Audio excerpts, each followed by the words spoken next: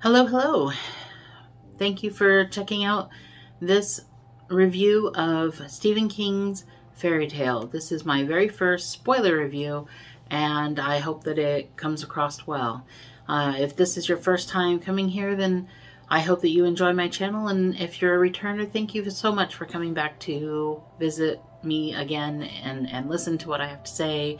It means the world to me that you do. If you like what you see here, I hope that you will give me a like, consider subscribing, and let's dig into my very first spoiler review of Stephen King's fairy tale. Now, I generally try not to script too much what I am going to say, because I'm worried I will read it. So I'm going to try really hard not to read this, but I really had to get my thoughts down because I was afraid that in front of the camera I would just blank and not say everything that I wanted to say. So if you catch me reading, that's why. But also if there's a lot more like jumps in between, if there's a lot more edits, it's because I was reading what I was writing, what I had just written. So, so first of all, I got into this book the very first day that it came out. I started reading it, and it was 1 o'clock in the morning, and I jumped into it, and it was a mistake to start it at 1 o'clock in the morning because I needed to go to bed, and I didn't want to. I just wanted to read. I was so drawn in right away. And I loved the characters and the pacing. My experience with Stephen King is really of old Stephen King, who his pacing suffered from needing to describe everything in the world. I love descriptions. I love description heavy stuff, but there is, you know, too much of a good thing is still too much. So, and I felt like his stuff before was too much, particularly Stephen King's It, which I intend to try to read again, but it was so much description I had to put it away. So I was concerned that this would be the case even now, but it's not. It was really paced very well. I really enjoyed it. I was blown away in the beginning by the emotional aspect of it. I wasn't expecting to be hit so hard. I think I spent the first couple of chapters just trying not to cry. It was sad. Sad and really sad in place.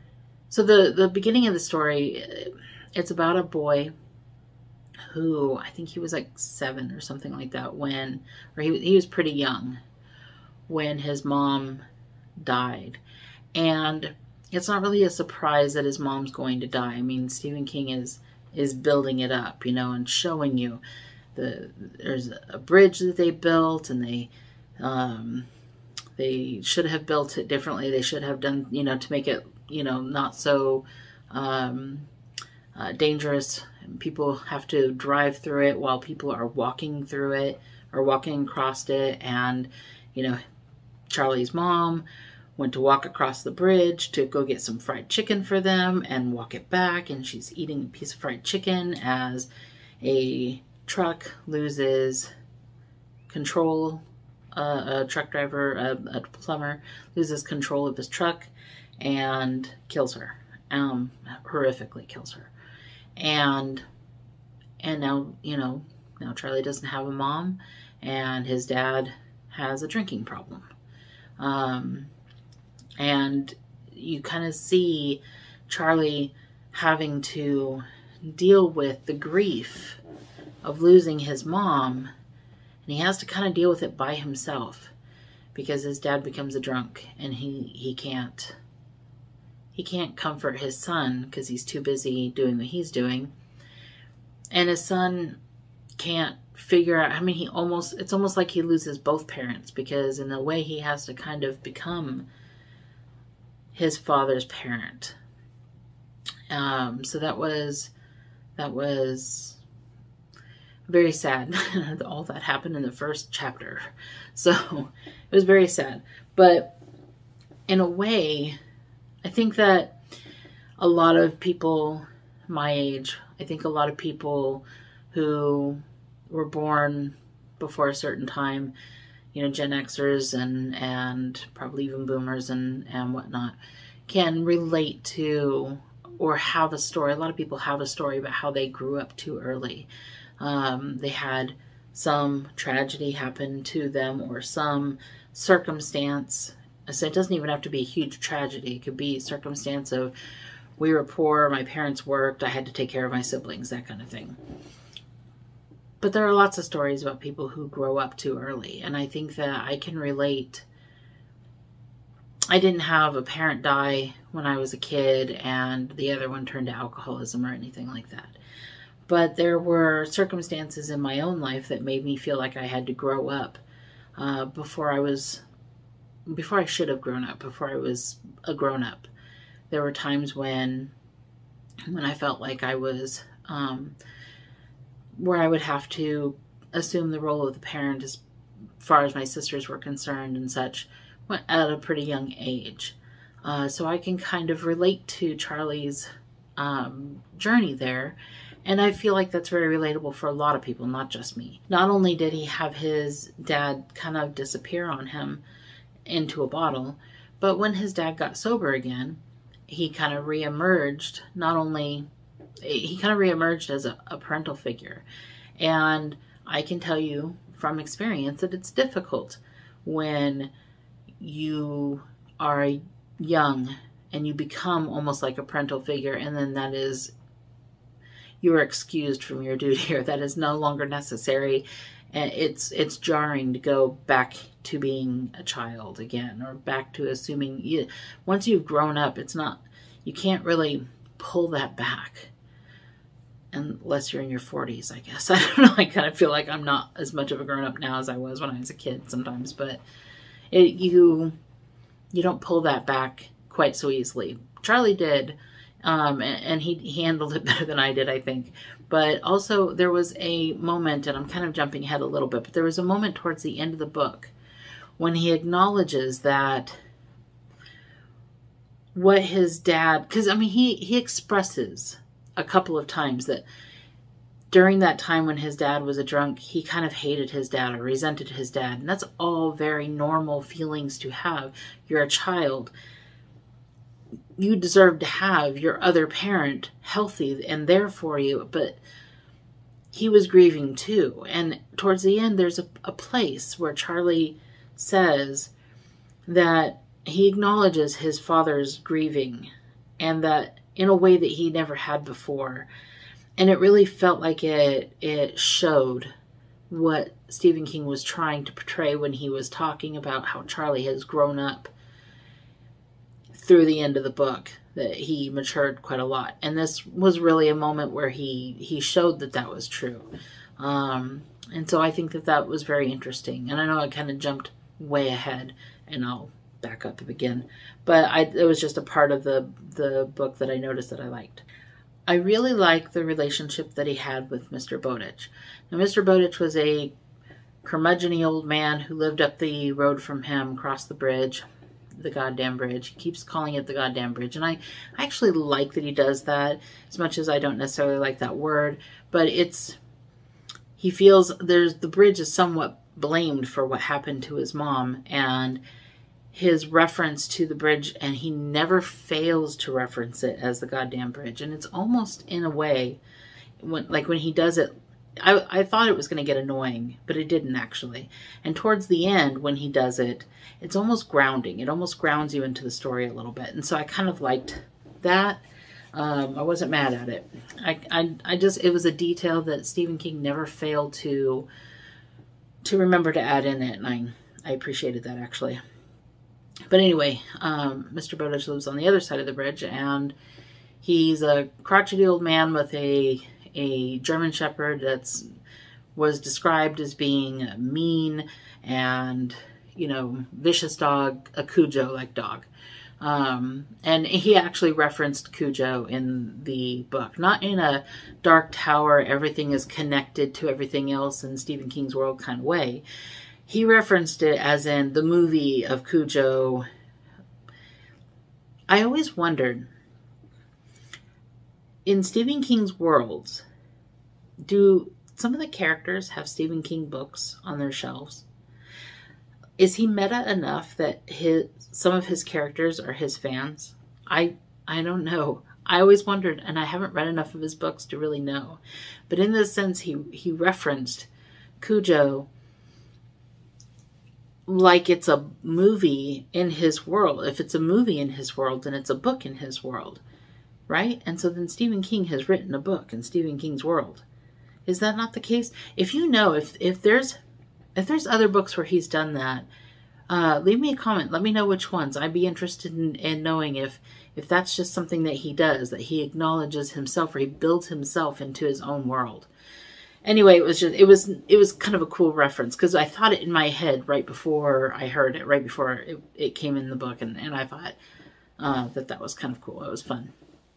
Anyway, Mr. Bowdich with his Cujo-like dog, and he was stopped in front of the old man's house for a moment, resting because he was gripping his handlebars too tight. And he was shaking out his hands, which I appreciated as a detail. That's something I remember from when I used to ride bikes when I was a kid, is that sometimes you can grip those things so tight you lose feelings in your finger. You got to stop and shake out your hands. And I just kind of appreciated that little detail. And he stopped in front of the man's house, and he heard the dog giving a low, whiny howl, and he heard the man say, "Help," from the backyard. And so he goes back there, and the man's fallen, tried to clean his gutters, and he fell, and he broke his leg, a compound break in his leg. And he lives by himself. He doesn't have any friends. He doesn't go anywhere. He has this stuff delivered to him. If Charlie hadn't have stopped when Charlie did, if he hadn't have heard the dog and decided to go around and not be afraid of the scary dog that his friend told him about when he was younger, then the old man probably would have died of exposure staying out there in the cold all night long with a broken leg. But he goes back there, he sees him, he calls 911, he gets him help, and then they become friends. It's a really kind of cool relationship, and he's very curmudgeon-y. And I have an uncle. It's one of my favorite uncle, and I love him. But he's a very curmudgeon-y man, and I just think he's a lot of fun. And I don't know, this character reminded me of my uncle, and I liked that. He had a bad break and he kind of hurt himself in other ways as well. So they were talking about how he may have to put his dog down because he wasn't going to be able to return home for long enough that his aging dog, because his dog's not vicious anymore, his dog's kind of aging and getting up there, and he was worried that he might have to put the dog down because who could take care of his dog? And Charlie's like, "Don't do that, I'll take care of the dog." And he took care of the dog, and then he decided to become Mr. Bowdich's caretaker when he got out of the hospital. Now, he's a 17-year-old kid at this point. I don't think anyone thought that he 100% thought he was going to stick with it or that he was going to be able to do it. But he did, and his dad was like, "Okay, if you think you can do this, if you want to try this, go for it." But, he spent a lot of time with him, and I think there's something that's really kind of cool about when the young spend time with the elderly. I used to volunteer at a nursing home when I was in high school, and I used to love to, there was a lady that I used to love to go and read to. She was blind, and she had audiobooks, but back then audiobooks were books on cassette. And sometimes it was harder to get the right cassette in the right order, and you don't want to call a CNA to do something like that, or she didn't anyway.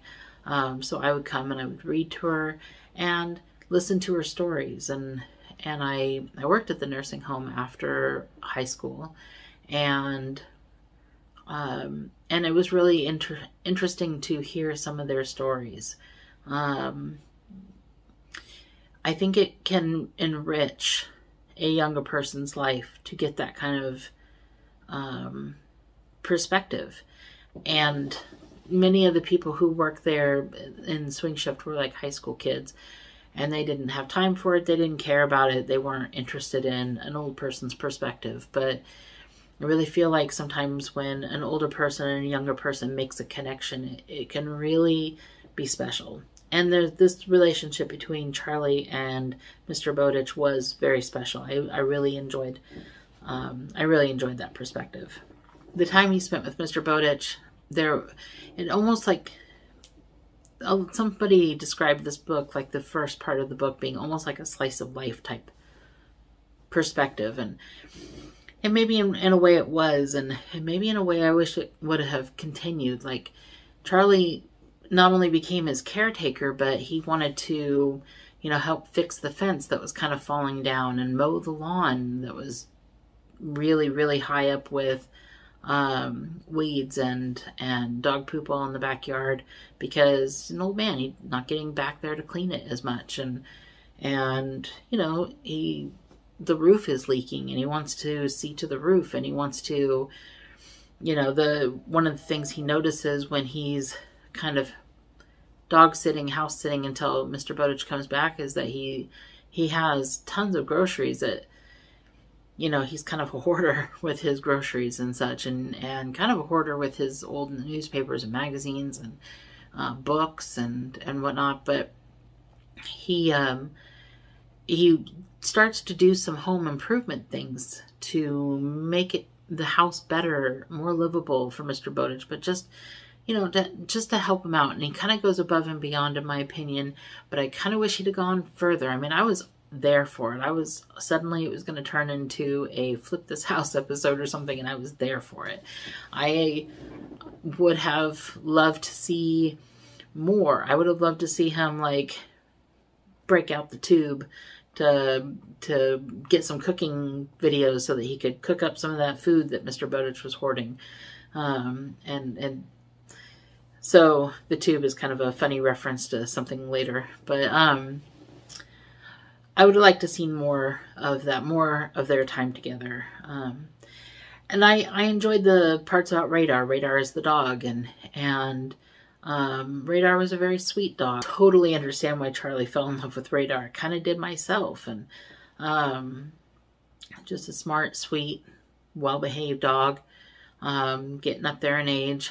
And it's sad when a dog is getting up there in age. It's sad to be taking care of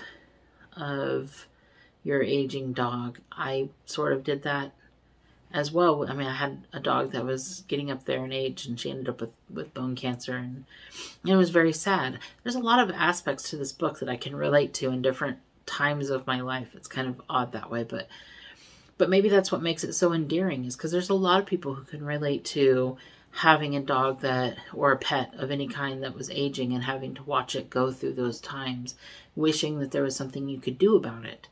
And there's a lot of people who, kind of grew up too young, and there's a lot of people who, there's just a lot of these elements that can relate to a lot of people. So that's part of what I think what makes the first half so good. One of the things that spending time with Mr. Bowdich did was it started to introduce the mystery of the shed. And it started to introduce some of the more fantasy / horror-y bits of the story. So the mystery of the shed in the backyard of Mr. Bowdich's house started out a little horror-like. There was some scratching coming from the inside, and it gave Charlie chills, and it felt otherworldly, and Radar's growling at it like there's something is going to try and break through from inside the shed. What's inside the shed? The shed is locked with a padlock, and nobody's gone in and out of there. And at first he thinks maybe a raccoon or something has gotten in there and is trying to get its way out, but he feels like it's otherworldly. He feels like there's something not quite right about what's trying to break through. So, and it gives you kind of a sense of foreboding. The ball was dropped here. This is kind of the beginning of where I feel like the ball was dropped a little bit. Because what was on the other side, I mean, the scratching, all that happened later on. I mean, he kind of forgets about it, but then later on, Mr. Bowdich is back, and then there's, you know, Radar's getting her hackles all up, and something is banging from the inside, and Mr. Bowdich takes a gun and goes out there and shoots something, and he doesn't want to talk about what happened, but he shoots something from the other side, and it was so horrific and so scary that it started a heart attack. I mean, he didn't die right away, but he wasn't feeling good. He was not doing well for a couple of days, and then he had a heart attack and he died. I mean, but he kind of he knew it had started with the horror of what was in the shed. But then all that turned out to be in the shed was a cockroach. It was a big cockroach. It was an oversized cockroach. Cockroaches are gross, so okay. I can kind of see that. If I saw a cockroach that was the size of a dog, I'd be horrified as well. I'm not sure I'd shoot it with a gun, but I'd be horrified. And it kind of gave an impression of whatever was in the shed, or whatever the shed led to, was maybe a horror-filled world with huge insects. I'm picturing Starship Troopers now, you know. I'm picturing huge insects that, you know, want to kill you.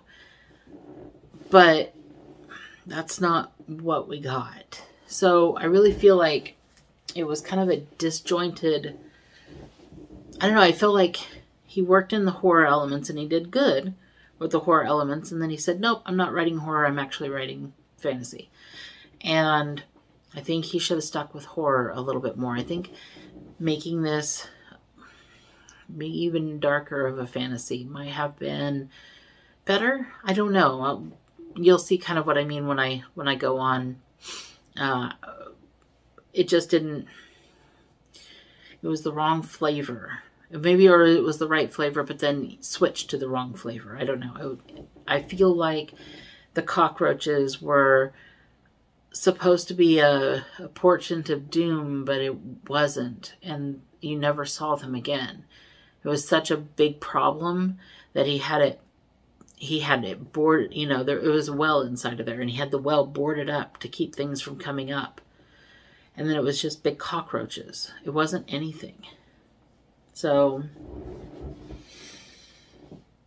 the shed had a well in it, and the well had a staircase in it.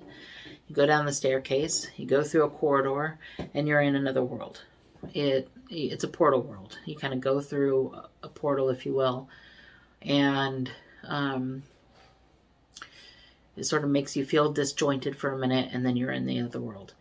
And there are bats in the corridor, and they're bigger than regular bats, and the cockroaches are as big as dogs. And so you start to get the idea, you're going to Giant Land. Everything there is going to be so big, which is interesting to me. But it wasn't really like that. It was the cockroaches were big, and the bats were big, and the rats were big, and the rabbits were big, but the people were normal-sized people. The horses were normal-sized horses.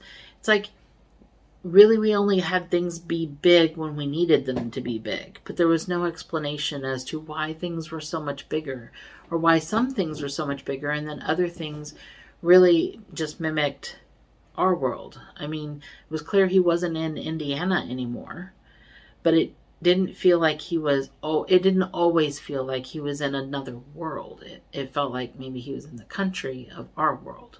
I didn't understand why some of the elements needed to be gigantic elements and some of the elements weren't. They had, towards the end, they referenced fireflies, but I don't think the fireflies were humongous. So it wasn't like all the insects were big. They did have a gigantic cricket. But I mean, it just feels like things were big when they needed to be big. And there was no real explanation as to why they needed to be big, other than it was kind of cool. So he goes through the portal. He ends up at the end of the corridor, and he's in a new world, Impus, and at first, all he sees is a field of poppies. They smell like cinnamon, vanilla-y, cozy, warm, wonderful smelling poppies.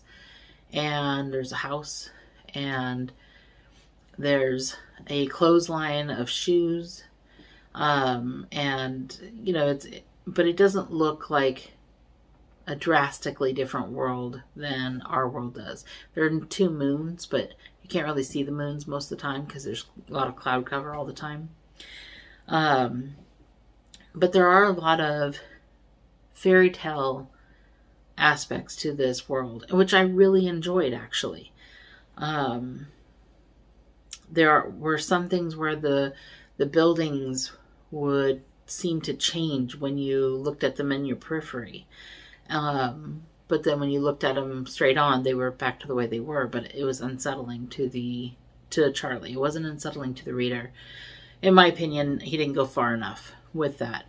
This is another aspect where I feel like he added some horror elements to it, but didn't go far enough. He didn't go Stephen King with this horror.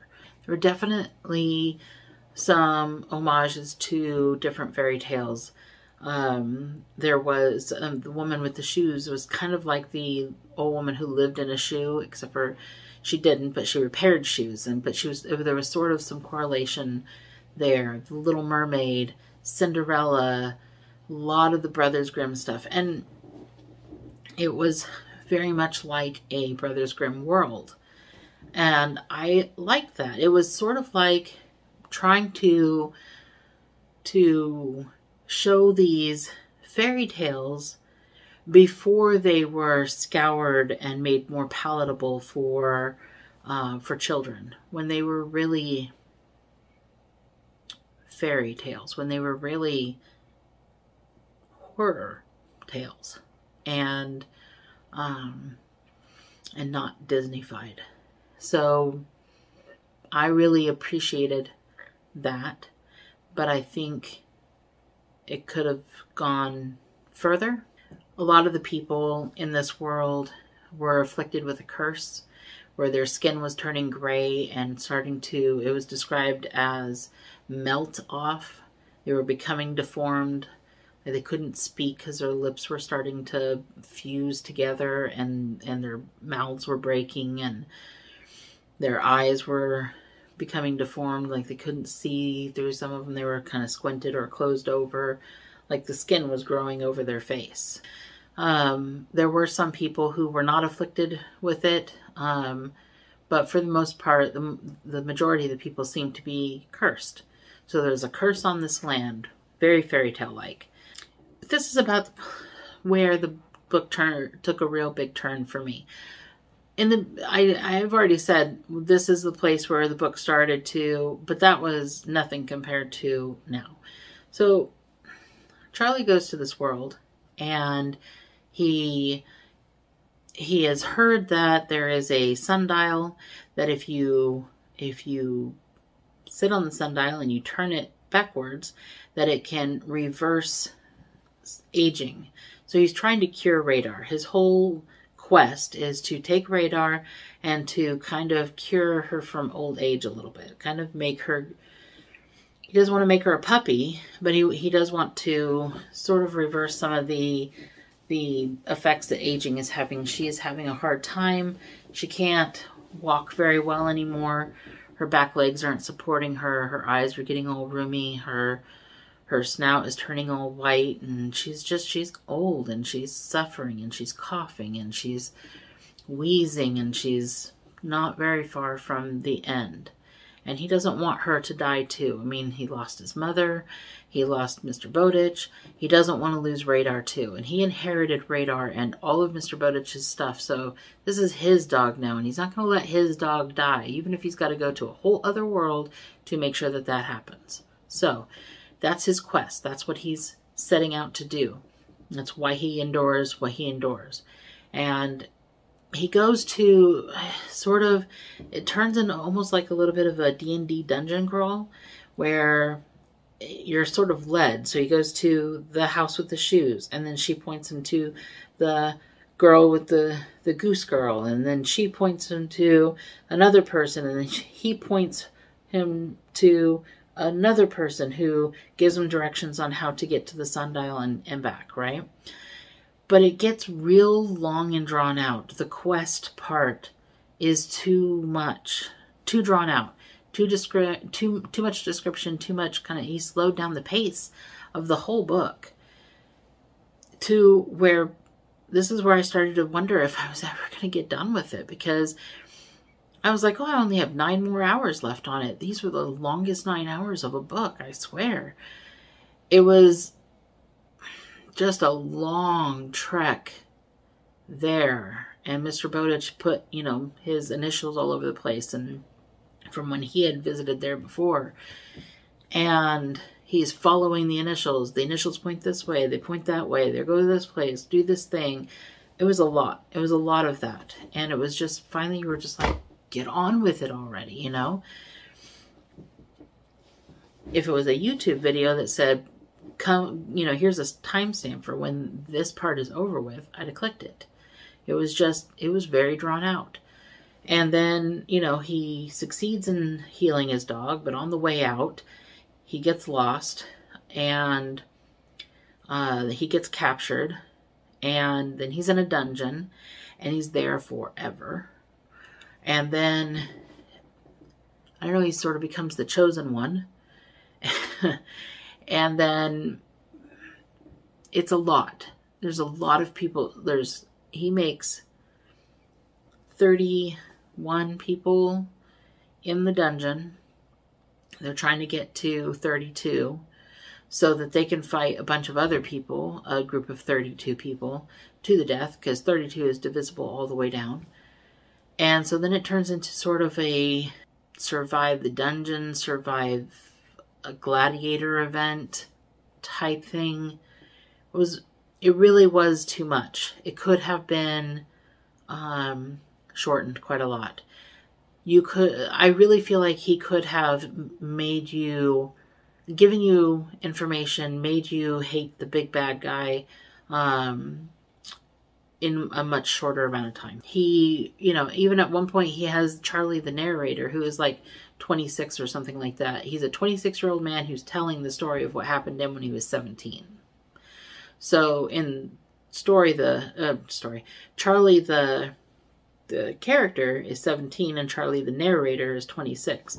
And there are sometimes when Charlie the narrator kind of interrupts the story to say, you know, the gray people, their mouth is sort of breaking and they can't speak, they can't articulate, and so they mumble.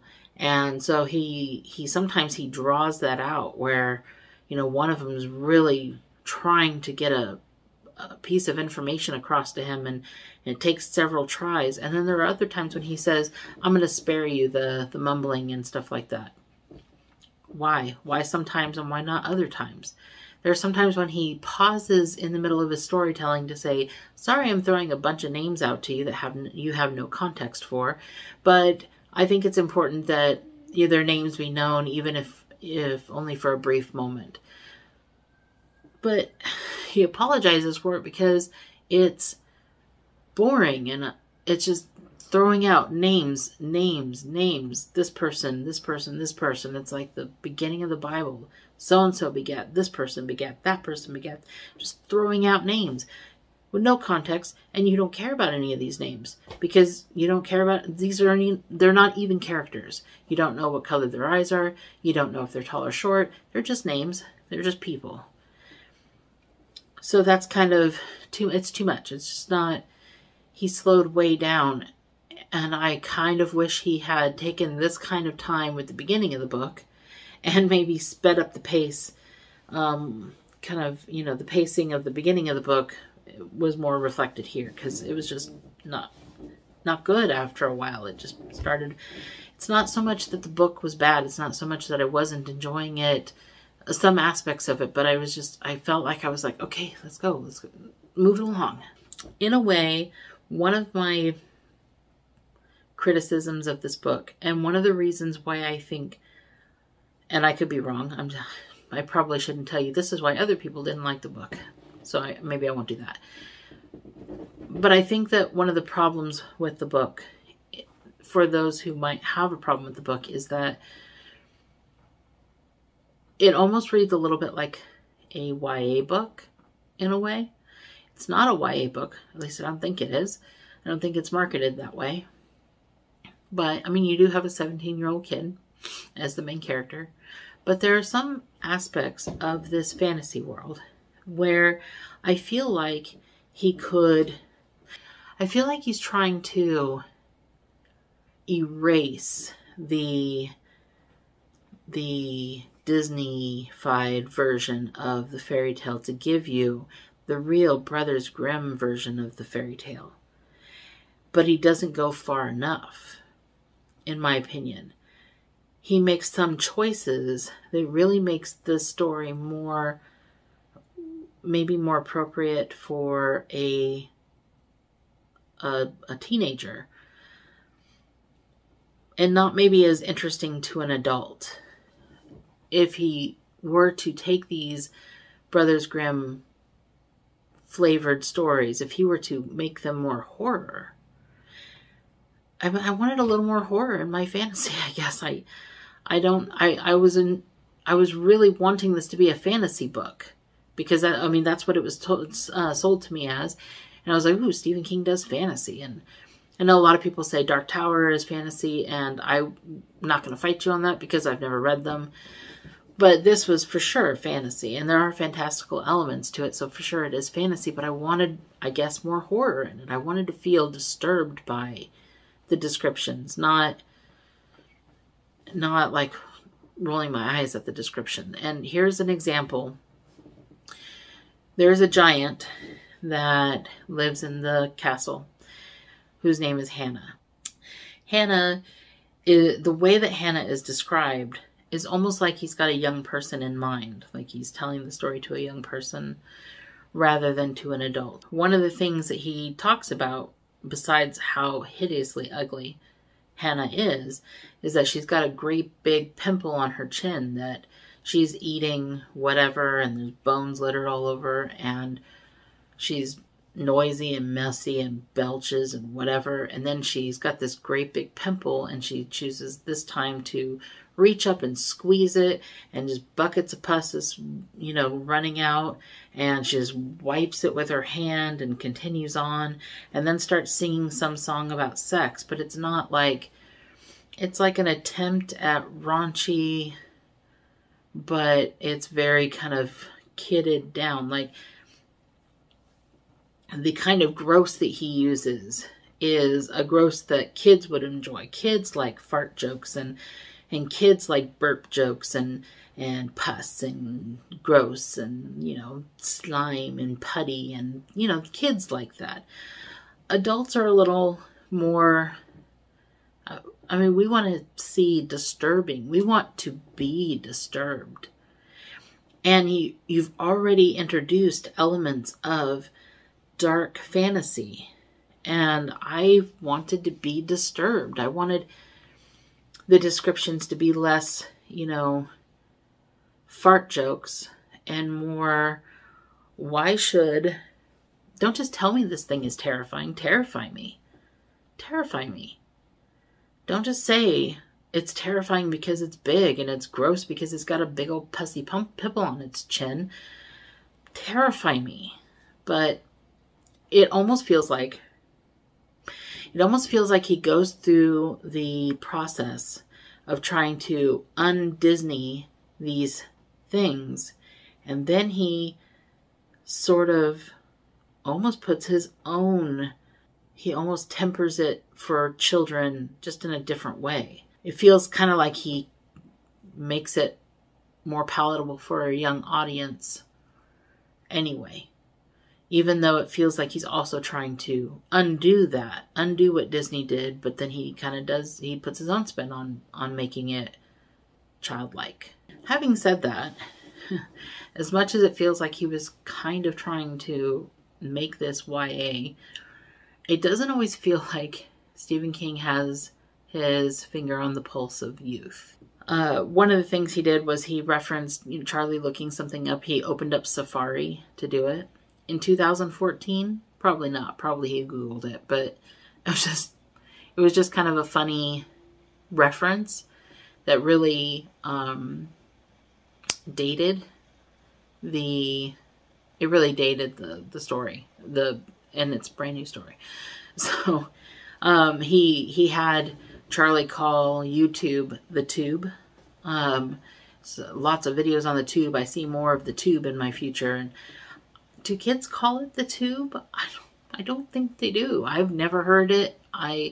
Granted, I'm 45 years old, not a kid, and my kid is 10, so it's not like she's a teenager and a good representation of that.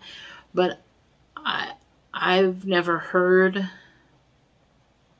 people call it the Tube before. There was a lot of reference to the internet as the net, which I guess did happen a little bit, but not in 2014. I don't feel like, I don't know, it feels like he's trying to make up what he thinks kids talk like, and he's missing the mark a little bit. Also, there are some ways, like, he references a lot of horror in the beginning of the book. He talks a lot about the movie Psycho. He referenced Cujo briefly. But Psycho is kind of an old horror reference. And a 17-year-old in 2014 maybe wouldn't have, and it maybe wouldn't have a very good grasping of the movie Psycho. Especially because when it was brought up, because they called Mr. Bowdich's house the Psycho House, and that it looked like, the Bates' house or whatever, and talked about the shower scene with the knife and whatnot, but at that time they were younger than 17. It feels like a movie that a kid in the early 2000s was not watching. Now, his dad does watch a lot of the Turner Classic Movie Channel or whatnot. He references it a lot. He's seen a lot of older movies, and I get that. I get that as a teenager more than as a kid, but he doesn't seem to watch anything that the other kids watch. When I was in high school, what I watched was somewhat, I didn't only watch what other people were watching, but some of what you did, what you wanted to talk about the next episode of whatever. You couldn't talk about what The Simpsons were doing if you weren't watching The Simpsons. And you couldn't talk about, Friends if you weren't watching Friends, and so on and so forth. So there was none of that. He didn't watch TV at all other than old movies that his dad liked to watch. And that just kind of didn't feel like a 17-year-old kid or even younger. I would have liked to have seen a little bit more updated horror being talked about. Newer horror that a kid of the 2000s would have really watched or referenced or whatever. As a kid, I used to go to the movie theater with my friends all the time. Did this kid not have friends that he went to the movie theater with? And he didn't seem to. He seemed to do homework and be at home, and didn't really seem to have a lot of friends at all. Except for when he needed to have friends. When he needed to have a friend, he could call a friend up and say, hey, I need your help. But he didn't, have friends. Nobody's calling him to see how he's doing. He's not calling anybody. He's not nobody's like, hey, what's the creepy old guy's, house like that your house sitting at? And, oh no, it's fine. It's whatever. I needed to tell my best friend about what Radar did. No, there's none of that. He doesn't have friends except for when he needs to. So he kind of comes across as a very atypical teenager anyway. So at the end, storming the castle, defeating the bad guys, that whole thing, he escaped from the dungeon, and then the whole world rallied with him to defeat the big bad, Which is very fairy tale-ish, and that's fine. It's just, the whole thing, though, could have been pared down a lot. The princess was very cold towards him, whereas before she was not. And I didn't really like that very much. I got the reasoning why, but I just didn't like it. But she was very, single-minded. let's do this task, this one task. And he's like, no, we've got other tasks to do too. I mean, I got to save this person. He helped us survive, and I got to kill this person. He was the bane of my existence while I was here. And the whole time she's just like, come on, come on, come on, come on. And he describes she's making this motion a lot. She can't speak. Her mouth has been, so she can't speak, but she is constantly, hurry it up. Let's get going. Let's get going. And it's a theme, because I'm feeling like, let's get going, because it drags. She has to drag him through this dungeon, this castle, this dungeon crawl that they're doing to get to the big bad, because he keeps going off and doing side quests.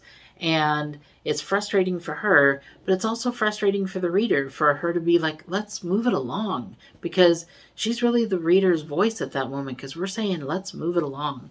And if he pared this part down a lot, he would have had much more room to improve the end. You know, they defeated the mobs, the mid-level mob, went and defeated the main mob, you know, the main bad guy or whatnot. But I didn't like, I didn't like how it dragged, and it did drag on.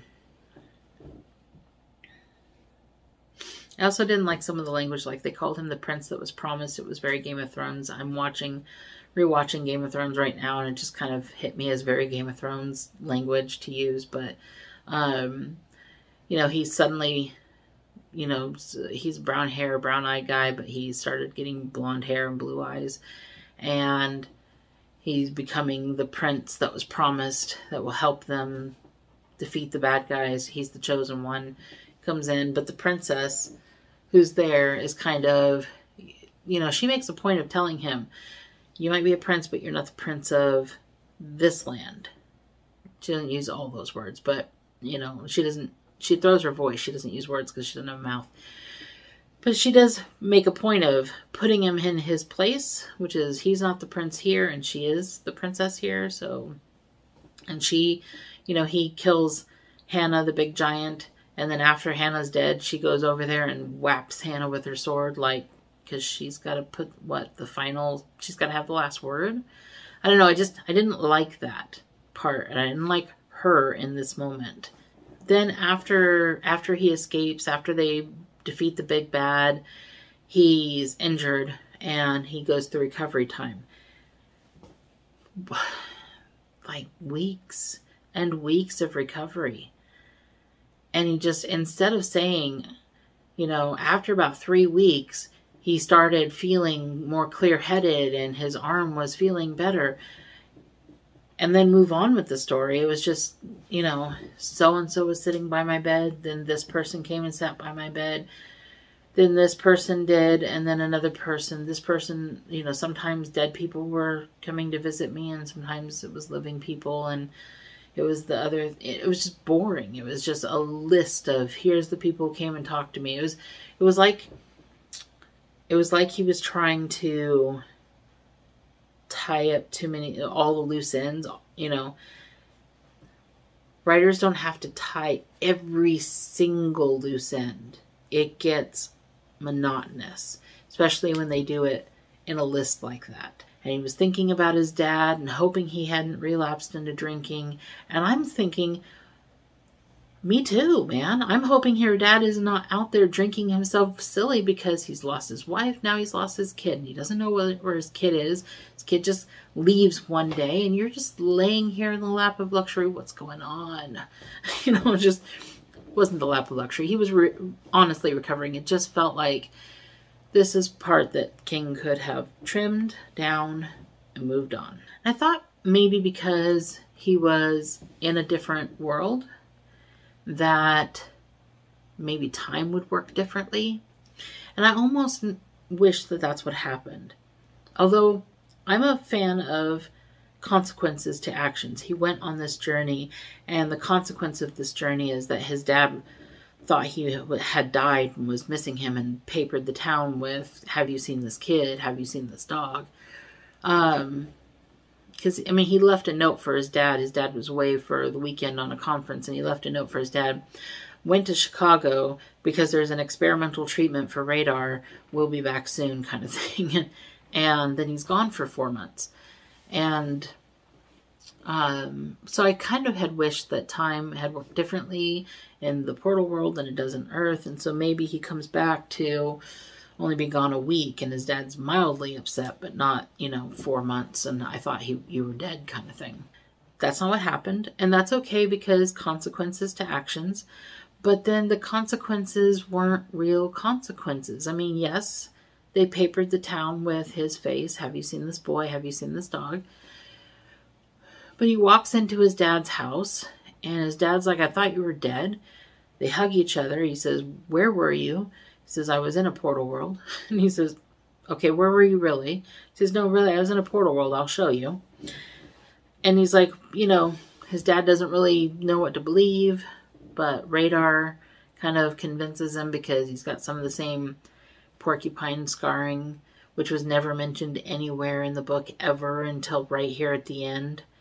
You got radar. She got a face full of porcupine quills at one point, and his dad remarked on the scars there after Mr. Bowdich had died, except for that he didn't. Now Charlie's like remembering how that had happened, but that was never brought up in the book. So it was just like conveniently they're put there so that Charlie's dad, starts to believe this is the same dog from before. And then he says, okay, so I know what you want. You want a happy ending. This is Charlie, the narrator, breaks the fourth wall to say, let me give you the happy ending you want. This happened, that happened, that happened. My life went this way, and I became a professor of English, and I wrote a really titillating paper about fairy tales, and now everyone loves me, and I'm a, whatever. There you go, you got your happy ending. Which seemed really smarmy to me. It really seemed like he wasn't actually giving us the happy ending he wanted. He was giving us his outline for the happy ending. And I wish he would have spent less time writing the dungeon crawl and more time writing the happy ending. Maybe outline the dungeon crawl a little bit and spell out the happy ending. Bring us back to that pacing and the feel and the flavor of what you gave us in the beginning of the book. Give that to us at the end of the book too. Sandwich it so that way the stuff in the portal world doesn't seem like such a letdown. But when he came home, when he came to Earth, when he came back, I thought, finally, and maybe it will redeem itself. But no, here's an outline for what a happy ending would look like. You make it up. It's just... Also, while I was listening to it, I really thought that King was trying to draw a parallel between horror stories and fairy tales. And maybe he wasn't. Maybe I made this up, maybe I made this up. I was sure he was doing it. Then he didn't complete it or finish making the connections. And then I feel let down by him. Maybe it was never a parallel he was trying to draw to begin with. To me, in the beginning of the book, he references a lot of horror. He references some sci-fi. He talks about how some of what is in Empus might be reflected in our literature because authors that belong to our world might have visited, such as Frank Baum, because he mentions that the city looks like an emerald city. It's green and glassy, and it looks like the Emerald City. And he talks about Ray Bradbury and how the sundial reminds him of an aspect of, which book was it? I think it was Something Wicked This Way Comes or something. So he talks about how Mr. Bowdich even makes a connection. Like he says, I'm sure that he must have visited, but no, that's impossible. And so then it kind of feels like some of our sci-fi people, some of our fantasy people, some of our philosophers may have visited. And maybe so. Maybe there are other portals to this world. It doesn't say one way or the other. But it feels like with all the references, with all the references to horror and some to sci-fi and stuff like that, it feels like he's trying to make a connection between the horror and the fairy tales. it was interesting how he didn't try to hide his influences. There was Lovecraft in there. There was a lot of, Brothers Grimm. There was a lot of these elements that he was drawing from, and he said he was drawing from, and I don't know, it felt like there was a bridge he was trying to build, and then he stopped in the middle. Having said all of that, there were a lot of elements of this book that I did like, and I just kind of want to list out some of them. I don't want it to sound like, don't get this book, it was dumb. It wasn't. It was very enjoyable in many places. There was just some places where it was less. But I really liked that this world led to a portal to another world, and then that world led to a portal to a third world. I wasn't expecting another portal to another world. I don't think I've ever seen that before. Usually, if in portal worlds, like in Narnia or something like that, you go to Narnia, there's not a portal to another world, only Earth. Earth and Narnia are linked, but not other worlds, not other portals, it seems like. And I don't think I've ever seen that before. So I really liked that. I thought that was cool. That, to the third world, there might have been, if they explored that more than 20 feet in, there might have been another portal to another world. It might have been turtles all the way down. So I liked the addition of so many of the fairy tales. I really did. I really enjoyed, because I love the Brothers Grimm fairy tales. When I was younger, I used to read them, and I read them to my sister and stuff. And so I enjoyed revisiting that and seeing them a little closer as to how they were imagined in mythology, to how they were written back then and not Disney-fied. He made a big point of saying that he wasn't a Disney prince, and that, this isn't a Disney fairy tale.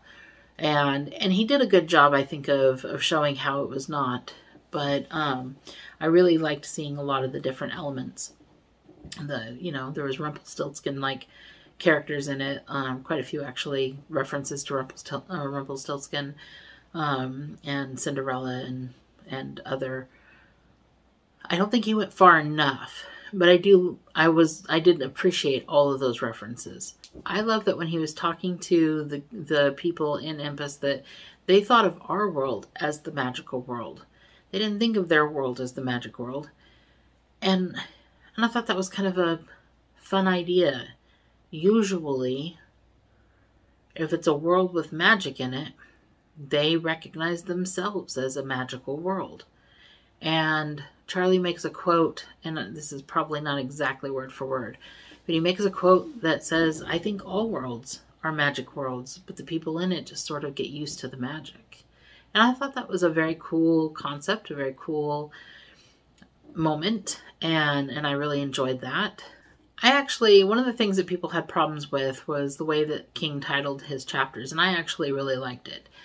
He would start the chapter, he would title his chapters with sort of, this thing is going to happen, then this thing, then this thing. And he didn't tell you everything, but he would say, the princess or the goose girl or the radar finds his toy, whatever. I mean, he would sort of do that. And then within each chapter, he would have, one, and then he would do his thing. And when you break, two. And so there's like mini chapters within each chapter. And I like that. I really felt like that helped the pacing. And it helped you feel like you were accomplishing more faster. You were listening. I mean, it was a 24-hour book, 24 hours and some change. And it was going to be 24 hours no matter what you did. But it just felt faster because of the way it was numbered. Some people didn't like that. They thought it was kind of spoilery. I didn't mind that at all. Although there were a couple of times when Charlie, the narrator, did break the fourth wall and spoil. Like he would break the fourth wall to say, I shouldn't have let this person do this, or else this consequence wouldn't have happened, but I didn't know. And then he would go on with the story, and you're like, damn, man, what happened? Where are you going with that? What happened? And then it would kind of cause anxiety, but kind of the wrong kind of anxiety. Not the suspense, tension, anxiety, but kind of, I don't know, I didn't always like that part. But I didn't mind the way he titled things, and I did like the pacing of the book quite a lot. I love how at the end Charlie becomes like an English professor, and he's kind of a rock star in that field. But I would have liked to see more on that front. It would have been, I don't know, maybe more interesting. This is another part where I'm like, short in the middle and length in the end. Maybe it would have been kind of interesting to see how the world of Empus really influenced him throughout those years. How it, not just because I went to fairy tale land, I became somewhat of an expert on fairy tales. And then I wrote a paper, and then I became a professor. But like really kind of show more, I guess. But I did like where he ended up. It's just, again, it's the outlining the happily ever after. Maybe just either don't have it be a happily ever after, or give us more than an outline. So those were my thoughts on this book. Again, I know I used a lot of this time to talk about the things that were frustrating or whatnot about the book, but I still would give the book a 3.5 out of 3.5 out of 5.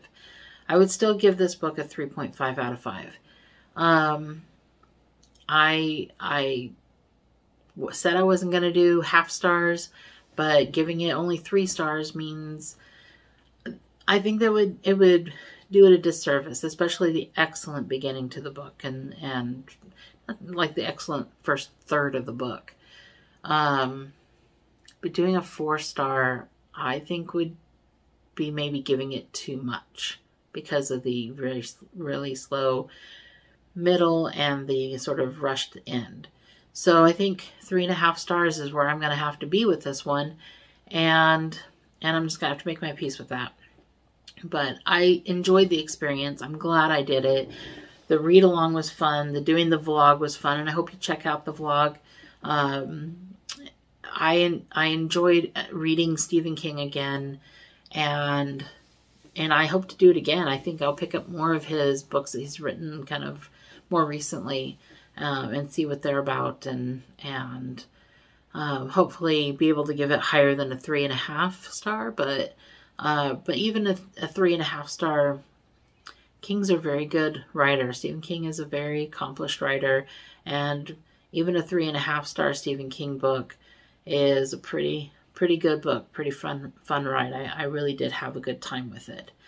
And I had a great time being able to bring you my thoughts on the subject. So I enjoyed it all over again. So that's what I have for you today. And I hope you had a good time. I hope this didn't, I see right now it's over an hour long, so we'll see what happens in editing. But I hope that this wasn't too long of a video for you, and that you had a good time listening to my point of view on it, and what I liked and what I didn't like. And if you did, please consider subscribing. Hit me up with a like, and it really helps out my channel, and it's free to do, and I really appreciate it, and I really appreciate you. So thank you very much, and I hope you have a great rest of your day.